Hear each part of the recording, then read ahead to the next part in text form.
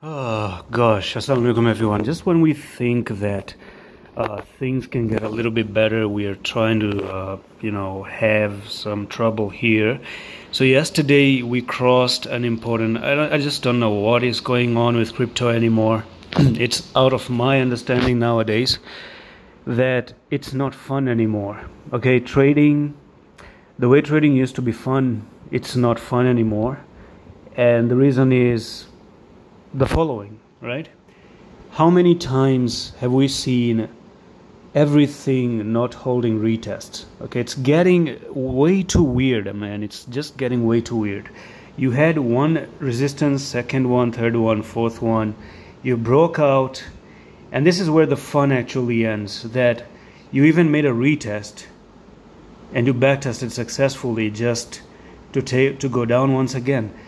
So I'm still not sure if Bitcoin wants to head down. I still don't see Bitcoin wanting to come down. But I'll tell you one thing, that if Bitcoin does end up coming down and taking these lows and backtesting and failing them, then I do think Bitcoin is going to drop, which makes sense for Bitcoin.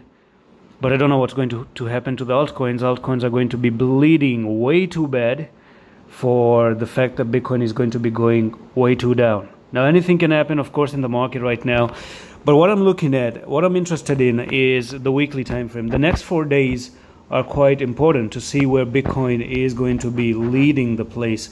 So you do have this thing going on in here. You do have a morning star printed out for Bitcoin on top of the EMAs. Okay, so the EMAs here are holding support for Bitcoin. You have the 10 EMA holding, you have the 55 and the 20 holding as well. So we're not actually losing any hope at the moment. Hopes are still alive in the air. It's floating in the air. You have hope. As long as you have hope, you might get lucky. But in just 1 second, everything can flip over. Everything can just go down.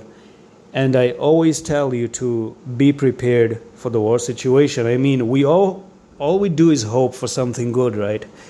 But it doesn't really mean that it's going to be good all the time. It's going to be a little bit bloody and messy, and you got to deal with it. That's just how the market really is. It's not fun all the time. It's actually blood and sweat at some point. So for me, if you are not going to be holding the EMAs, if the Morningstar is going to be invalidated, which has not been done just yet, then you might end up just coming down, lose the EMAs right there, lose the EMAs, drop down, and boom, come down here.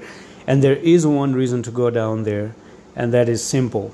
A CME gap at $20,000 has not been filled.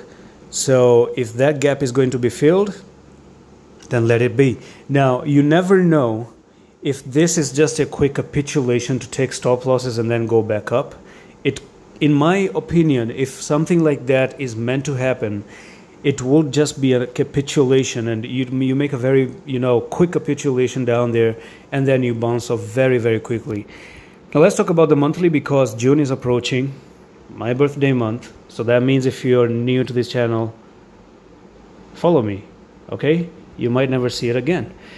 And as far as the monthly time frame goes, well, we are for the first time actually above the 20 EMA on the monthly time frame.